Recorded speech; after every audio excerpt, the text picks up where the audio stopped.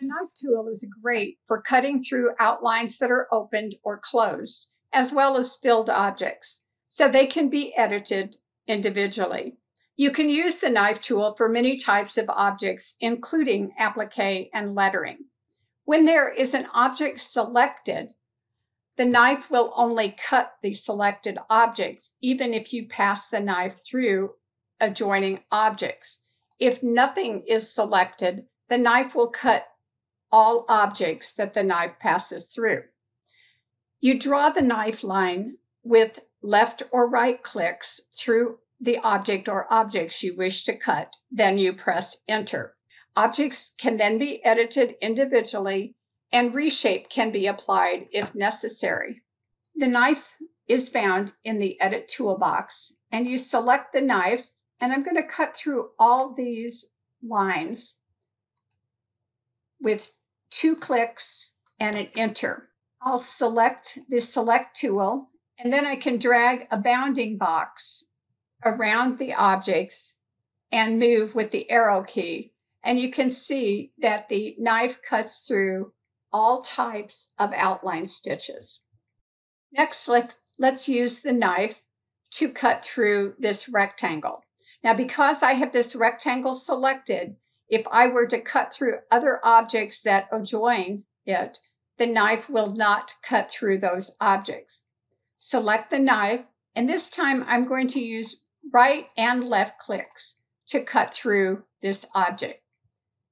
Press enter to activate, press escape, and then use the arrow keys to separate the objects. These objects can then be edited as you wish.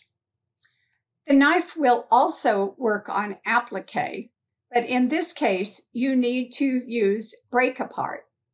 After I break apart the object and select the cover stitch, I have to break it apart again before the knife can be used.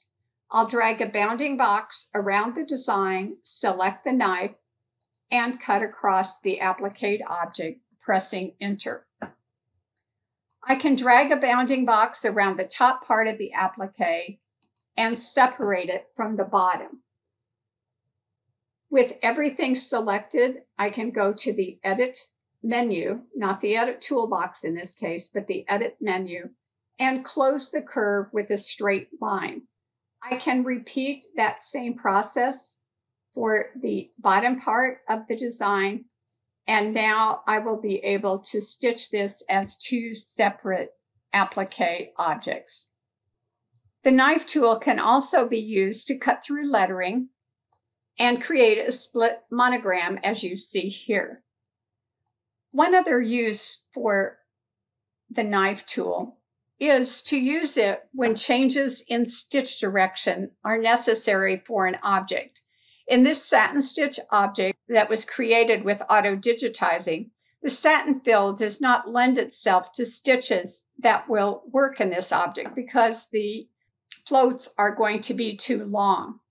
Likewise, adding multiple stitch angles to the object won't work because the direction would need to change in awkward ways.